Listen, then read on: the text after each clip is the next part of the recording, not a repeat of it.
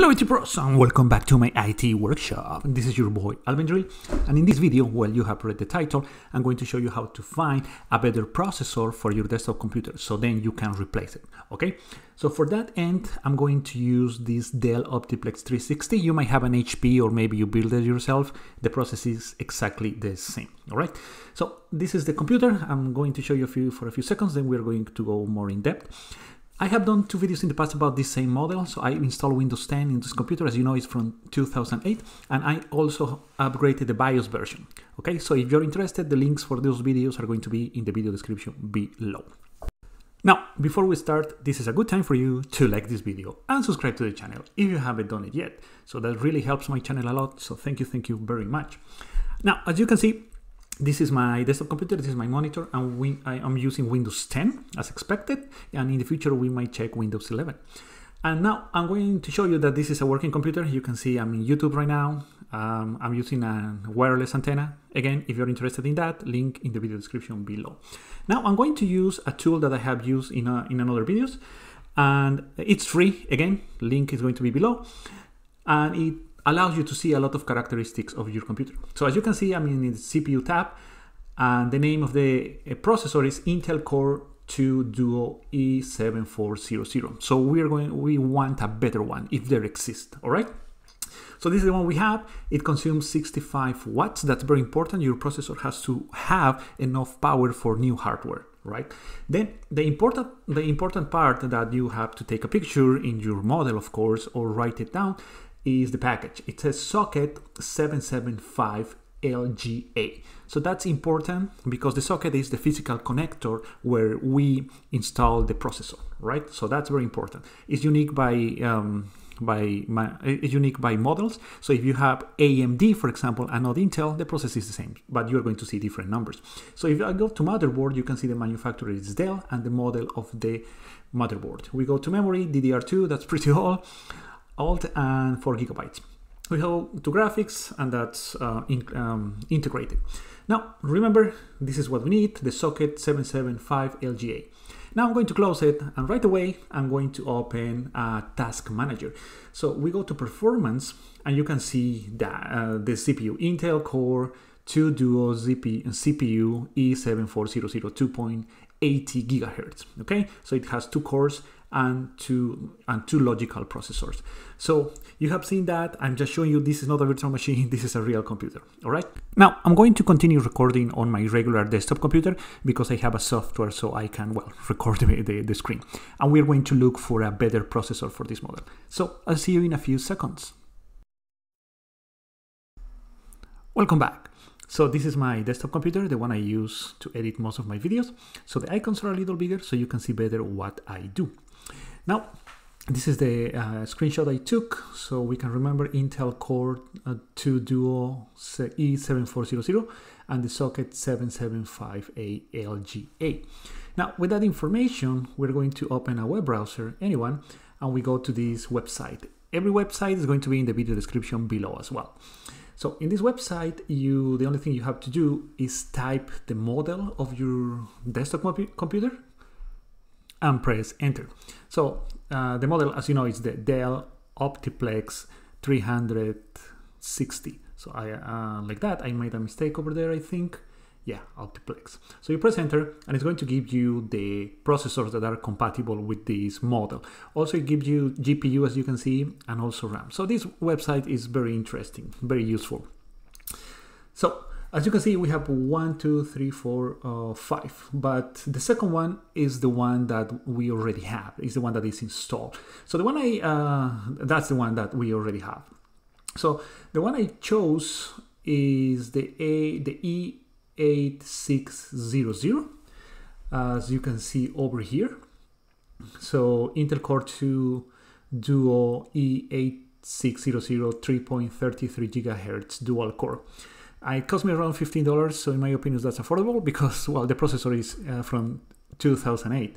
So you might be asking, but the highest is the 8400 and you buy the 8600. So now we come to this website, and here we type the socket number 775. We click on that, and we're going to see all the compatible models, CPUs for this model, for this Dell Optiplex. So there are many, more than 20 over here, but the first one, the Xeon, if you don't know, Xeon is a processor, Intel processor for servers. So maybe you're not going to choose that one, even though it has four cores. So maybe you are going to discard those. So if you scroll down, you can see more common processors. So I'm going to look for it. So I'm going to type E8. It's not 4. It's I forgot what it was. It's E8400.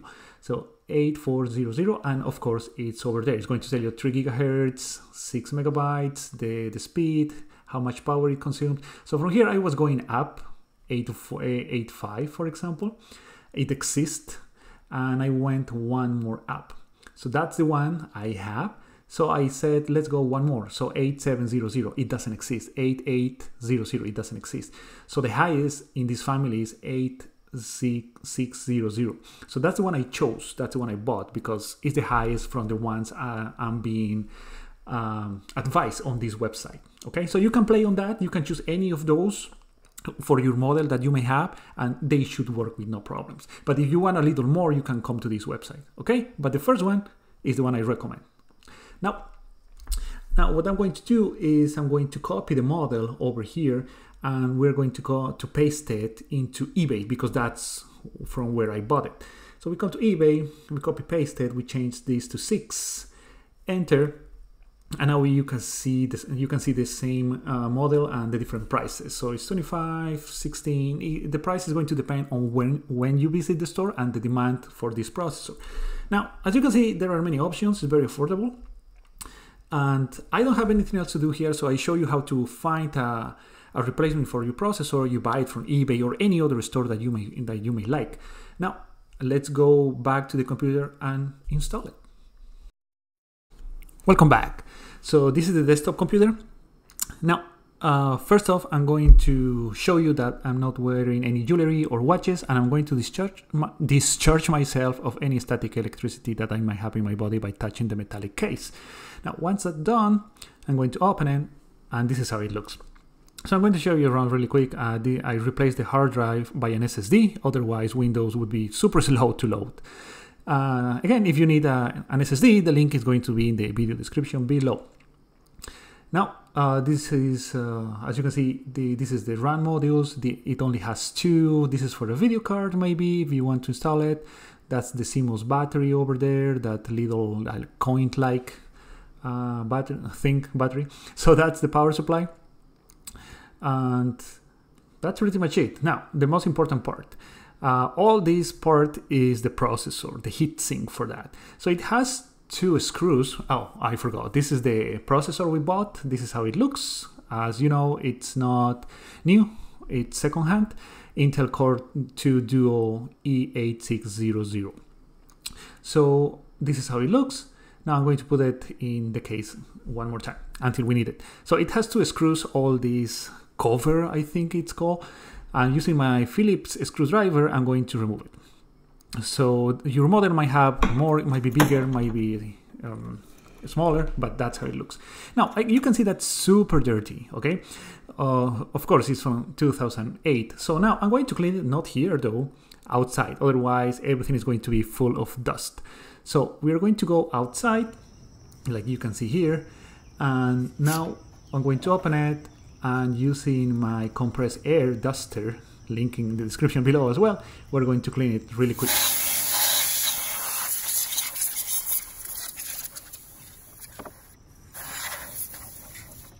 Now, I cleaned it the best I could, so it looks definitely way better than a few seconds ago.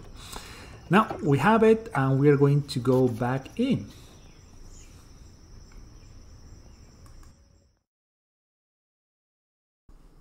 Here we're back to the desktop computer. Now everything is clean, well, at least as clean as it can get. So this is how it looks. This is the heatsink, and that's the processor over there. That's the socket we were talking about, the 775 socket. So now I'm going to do a close-up so you can see better, and we're going to remove it.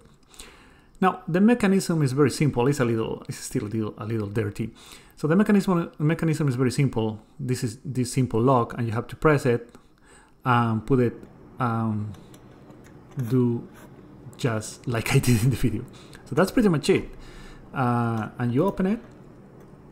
I cannot move it away. There is another heatsink, and that's it. It's released. So you remove the processor like that. Pretty simple. So all that is the thermal paste that we are going to replace for the new processor. Now we have the new processor, as you can see here, and there are some tips to install it. So it has the socket has some notches. So here, as you can see, it has two on either side, like two parts that are missing. It doesn't have it on the bottom. Okay, so you have to check for that. That's common for Intel. I don't remember if AMD is like that. I really don't remember, but Intel is like that. So I'm going to do a close-up, and if you can see, the notches are over here as well. It has two on either side, and on this side it only has one. On the other, it doesn't have it. So you know how to install it. So you have to make the notches match. Otherwise, you won't be able to install it. You can tell. There is only one way to install it, okay? Otherwise, it's going to feel weird. So that's how you install it. Pretty much it. It has to fit just right, okay? So now we are going to close it. I'm touching it for a long time. So after you make sure that it's not moving, you close it and you lock it, just like that. Pretty simple. So now we have to add thermal paste. That's very important. I have it here. This is not new. As you can see, it's MX5. There are many brands. Again, the link is going to be in the video description below if you need it. And now I'm going to add kind of 3 lines like that. And that's pretty much it. So I'm going to close it now. Next, we're going to put back the heatsink. Yours obviously is going to look very different unless you have the exact same model, but most likely it's going to be different. So you put it like that. I mean, you have to try to fit it in. And here I was kind of struggling to make sure that it's not moving. And then using my Phillips screwdriver, I'm going to put back the screws. As you know, there are only 2, and we can do that. Now everything is ready. I'm going to connect everything back, the monitor, the mouse, the keyboard, the power, and we're going to turn it on and see what happens. Here we're back, and now you can see everything is connected. I'm going to turn it on, and right away you can hear those beeps. So those beeps mean that something is wrong with the processor. Okay, so at the beginning I thought, hey, the processor is bad. It's not working as it should. And I tried this. I mean, I shut on the computer and I turned it on like 4 more times, and it was doing the same. So then I decided that I'm going to reset the processor. So that's exactly what I did. So I removed the heatsink. As you can see, I'm removing the processor. I just did that. I put it back, I put everything together again, and I turned it on 1 more time. This time I was able to see the Dell logo, as you can see there, but it was stuck there. It was frozen. It wouldn't advance. It wouldn't go beyond this screen. So I was pressing the buttons to get into the BIOS. Nothing was working. So after, I don't know, 5 minutes of waiting, I decided to reboot the computer 1 more time. So after that, I reboot the computer 1 more time. And this time I was able to see the Windows logo. So then the login screen, I type my password, press enter, and the blue screen of death. So this is automatic. You just have to wait until it's going to reboot itself. So after that, I was able to see that, the Windows logo, but it was stuck in the Windows logo. So after waiting for 3 minutes, I decided to reboot it. And I was able to see the Dell logo, but this time I was pressing F2 to access the BIOS.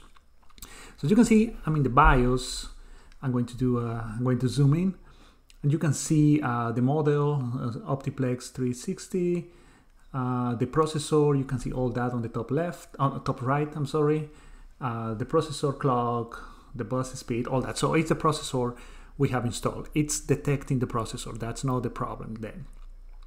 So I just wanted to make sure that the processor was visible from the BIOS. So after that, I just quit the BIOS because I don't have anything else to do. It says preparing Windows, diagnosing your PC. So this one took a while. So the video sped up, and here says automatic repairs. I just press kind of do it again. And this one took a while. So I stopped the video and I waited until it was done. After that, I turned it on. Well, the computer rebooted itself, and I was able to see the Dell logo now. Next, the Windows logo, the login screen. I was able to type my password. It's loading, and I was able to get into Windows. So I refresh it, and now we are going to open CPU-Z. So it opens, and we can see that we're in CPU, name Intel Core 2 Duo E8600. So we can see the socket 775 LGA. So we go to motherboard, Dell, and the same model. From there we go to cache. Well, we don't need to see cache. So memory 4 gigabytes DDR2. So I'm going to close this, and now I'm going to open the task manager, so I can show you that this is the Intel Core 2 Duo CPU E8600 3.33 gigahertz, 2 cores, 2 logical processors. So that's nice. So now I'm going to open YouTube, so to show you that it's working, and it's working. I don't know why Elon Musk is sad in that video, but it's working. So it has been a long ride for this computer. It gave me a lot of problems. I don't know if it's because it's super old, because when I did the video of upgrading the BIOS, the processor and the video card for an office desktop computer that you can watch in the top right of this screen, I didn't have this problem. It rebooted like 2 times and that was it. Okay. So if you like this video, if it helped you, please leave a like and subscribe to the channel. Thank you very much for watching. If you like this video, please leave a like and subscribe. If you have any other comment or questions, leave it in the comment section below. And as always, I'll see you in the next video.